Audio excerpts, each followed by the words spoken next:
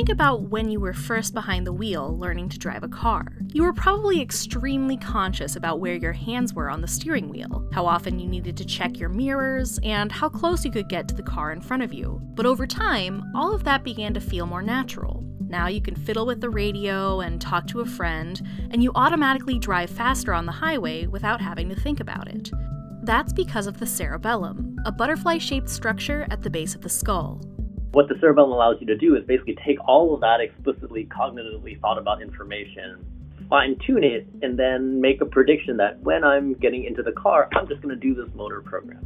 For years, scientists believed that the cerebellum's main function was to coordinate movements. Well, if you look in textbooks and if you look at the history of neurology, people have always thought of the cerebellum as being involved in controlling smooth movement, maybe processing sensory information. So if you're learning a dance step, or maybe adapting when you encounter a slippery surface and want to keep yourself from falling. But increasing evidence has shown the cerebellum also plays an important role in cognition and social skills, tasks that can be difficult for autistic people. There's evidence that perhaps it regulates not only movement, but maybe cognition, emotion, a wide range of other functions. One of the earliest clues linking the cerebellum to autism came from studying post-mortem autism brains. These brains often show a loss of specialized brain cells known as Purkinje cells, which are responsible for carrying signals out of the cerebellum. Depending on the study you're looking at, it's 50 to 90% of cases have Purkinje cell, a decrease in the Purkinje cell numbers that, even up to greater than 50% reduction, right? So pretty significant changes. Scientists have been able to trigger social problems in mice by deleting genes associated with autism in Purkinje cells. And a lot of these models show significant, abnormalities in behavior that would be relevant for autism, social impairments, repetitive behaviors, inflexible behaviors, these kinds of things, kind of pointing at a critical role for the Purkinje cell in the regulation of these behaviors.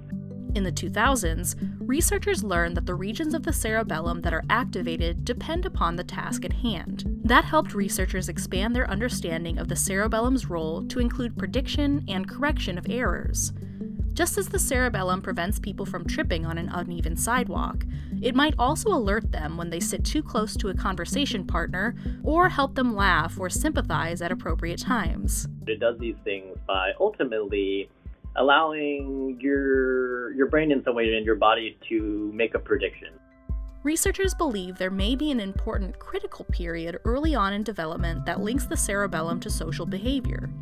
One study showed that inactivating the cerebellum early in a mouse's life, but not later on, leads to autism-like traits. People whose cerebellums are damaged from tumors or strokes may develop subtle social and emotional problems, but they do not become autistic. There's something about cerebellum that is very particular to that part of the brain, and also has effects that are cumulative in the sense that they have big effects early in life, and then those effects are not so large later in life. Scientists are hoping further research on this crucial brain area might inspire a search for new autism treatments. Ideas range from electrical stimulation of the region to shaping cerebellar circuits through video games. If we could imagine the successes of deep brain stimulation in treating Parkinson's disease, imagine if there were some region where we could go in and say, "Doo-doo-doo-doo," and tickle it, and then get some kind of outcome for behavior in the domain of autism. It would be amazing.